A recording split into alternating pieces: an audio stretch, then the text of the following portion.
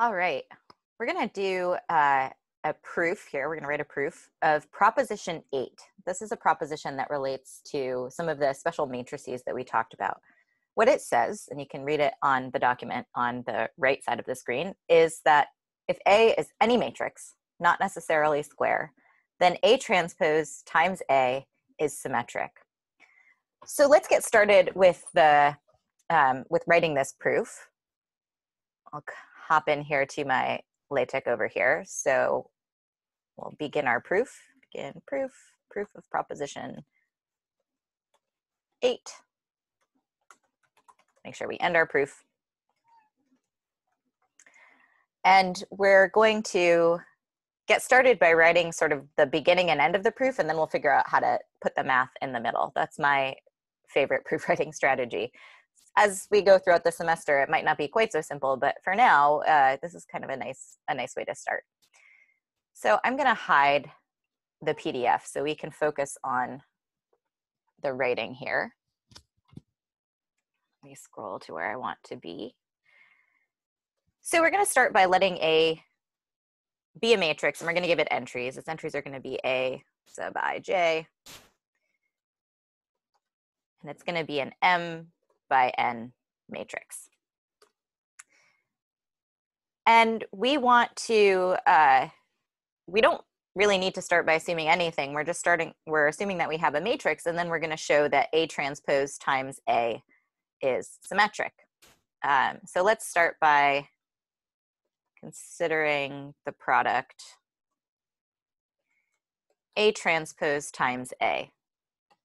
We already know that we want the last line of our proof to be something like, therefore, A transpose A is symmetric. Well, now we've got to put the math in the middle. And one thing that we probably want to do is actually make sure that we can take the product A transpose times A. We know that matrix products are a little bit picky. So let's start by noticing that A transpose is in the set of N by M matrices, N times M, and therefore the product A transpose A exists, and it's going to be an N by N matrix, N times N matrix. So to show that this thing is symmetric, we want to show that, let's sort of get to what we're aiming for. We want to show that A transpose A transpose is the same thing as A transpose A. Right? That's what it means to be symmetric. When you take the transpose, nothing super exciting happens. One of the things we could do is we could do this at the level of entries, which we'll do, and I'll also give an alternate proof that takes care of things at the level of matrix algebra using some of the theorems that we developed about the way matrix algebra works. So let's do an entry-level proof first. So let's the ijth entry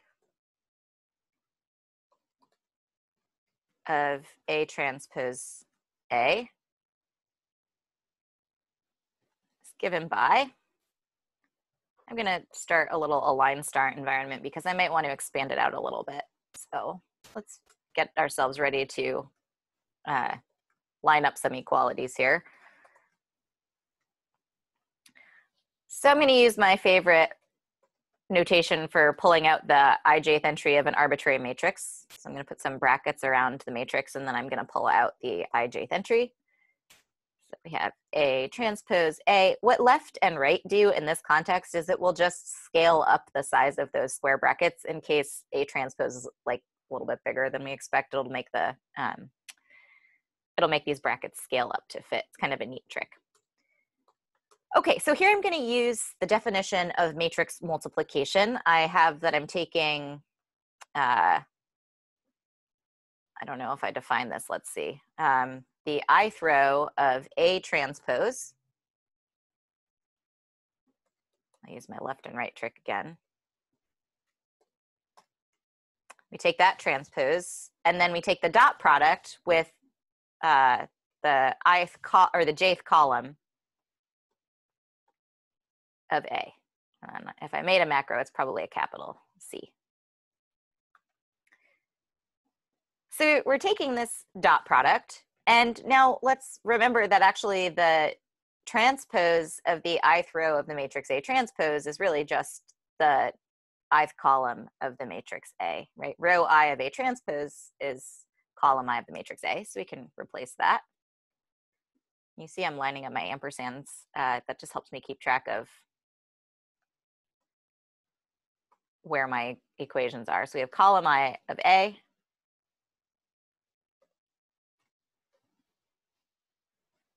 taking the dot product with column J of A, and we can write that out as a big sum. So and equals the sum. Okay. It's going to be terrible. It might be a little bit terrible, but I think we can do it.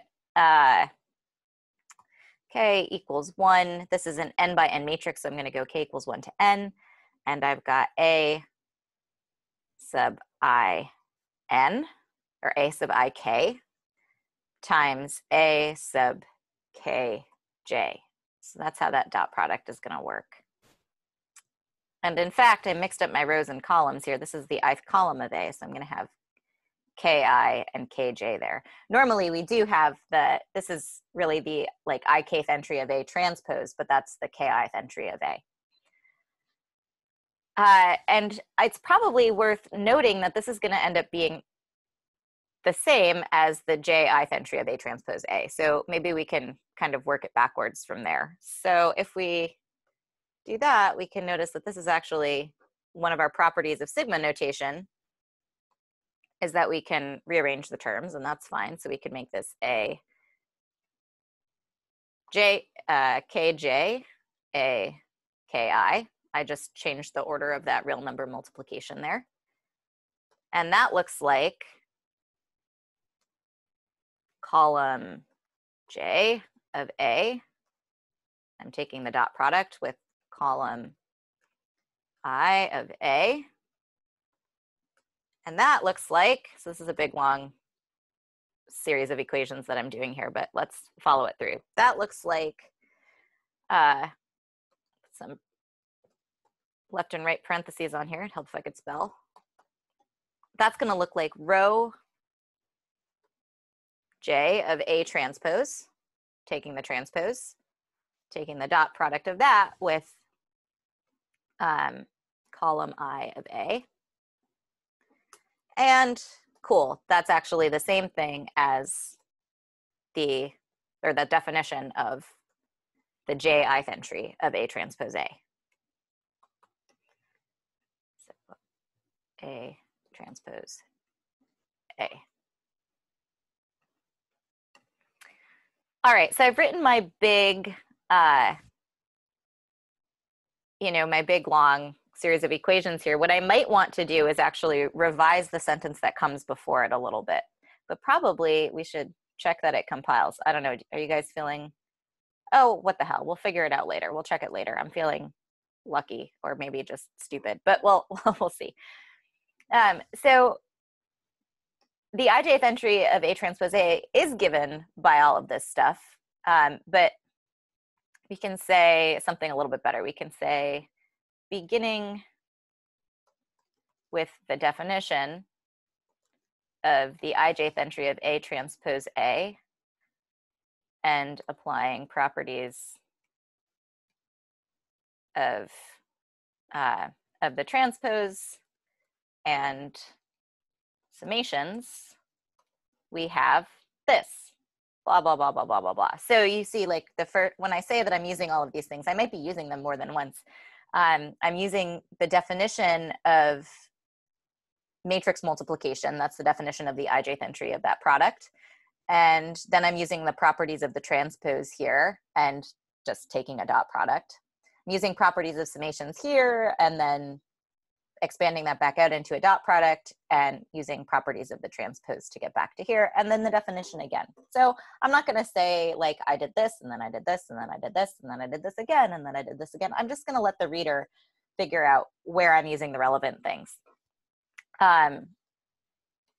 We can then say this is the definition of a symmetric matrix as desired.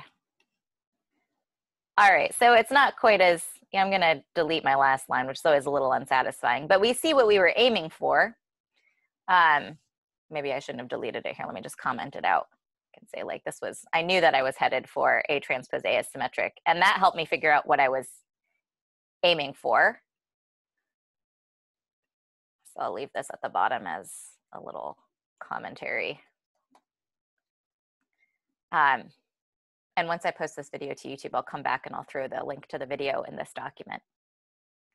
Now, I said I'd give you an alternate proof that used the properties of matrix algebra that we talked about today. So let me go ahead and do that.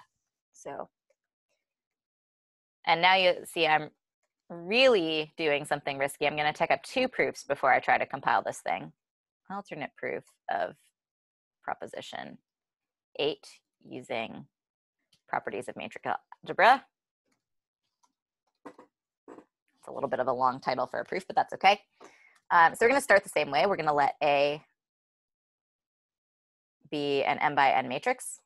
And notice that I'm not bothering to give A any entries here.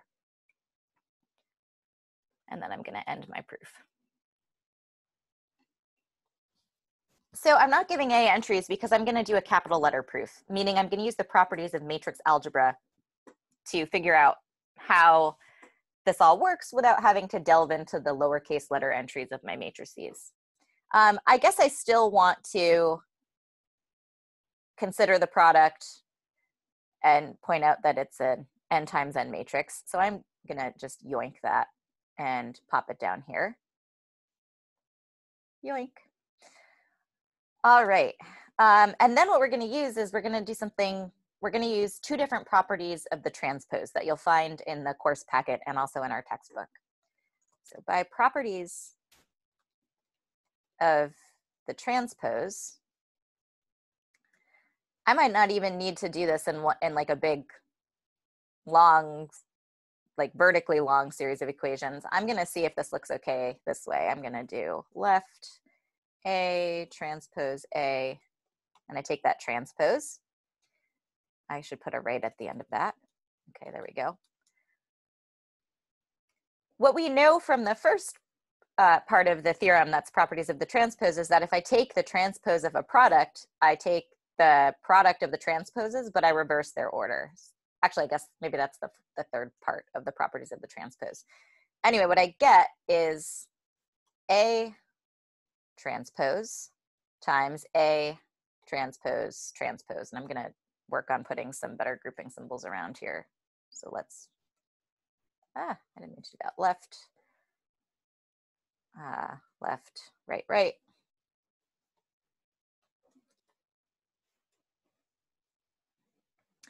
So we've got this equality that says take the transposes of the matrices in that product, reverse their order. Remember that we have to do that so that the matrices are still compatible to multiply when we're changing rows and columns, and we're going to change the order of our multiplication as well. And then the second set of parentheses, this left, left, right, right business, the first part of the theorem, really, I'm not lying to you this time, says that if I take the transpose of A transpose, I get A back. And so what I'm going to get is A transpose times A. And that is another way of saying that we have a symmetric matrix. Therefore, the matrix A transpose A is symmetric. And that's the end of that proof. I much prefer this proof. I didn't have to think about like dot products and columns and rows and expanding sums and switching the, switching the order of the elements in my summands and all of that good stuff. This is just like boom, boom, boom. We hit it with properties of the transpose. We're done. all of that stuff that we did up in the previous proof is sort of like buried in the proofs of the theorems that take care of matrix algebra. So we're sort of using it in the background, but we don't have to actually think through it more than once. We just think through it in the proof of the theorem. And that's what theorems are good for in math. I think of theorem as like a basic unit of theory. I don't think that's the actual definition, but if you think of it like that, it's sort of like, oh, here's a little result that now I can use to build up to other results. So I guess the moment has come. We should see if this is going to compile. Oh my goodness, would you look at that? No errors. Professor Gibbons, you're on the ball today. So let's see if that's true or if that actually lied to us. Nope, that looks good, right? So let me hide this pane a little more. So here's our original proof that we did at the level of matrix entries. We have our product. We notice that A transpose is a matrix of this size, so we can multiply them and we get this n by n matrix. Life is good. And then we do a bunch of stuff. We do a bunch of manipulations. We've got some summations, we've got some dot products, and ultimately we get down to what we want. The alternate proof, so that takes up, oh, I don't know, like maybe a little over a third of a page. The alternate proof is pretty darn short. Like if we had used some creative use of semicolons and stuff, we could probably get it down to one sentence. We have an n by n matrix. We're looking at the product. We notice the product is n by n, and therefore, the transpose is n by n, so we get a product, and we just hit it with some properties of matrix algebra. And that's it. Oh, I think I wanted to move that transpose. So if you haven't figured this out about overleaf yet, if you double click on something, it takes you to the part of the code. So I want to move that transpose inside my parentheses. That was the whole point, to make that line a little bit clearer. In fact, you'll notice that the way I'm writing these proofs, I'm sort of breaking them up into parts within the document, but they really don't need to be separate paragraphs. I could like get rid of these extra spaces. So if I do that, you'll see this will tighten up a little bit, right? What that little percentage sign did was it moved the notice to the same paragraph as the beginning. So if you want to leave some white space in your document, go for it.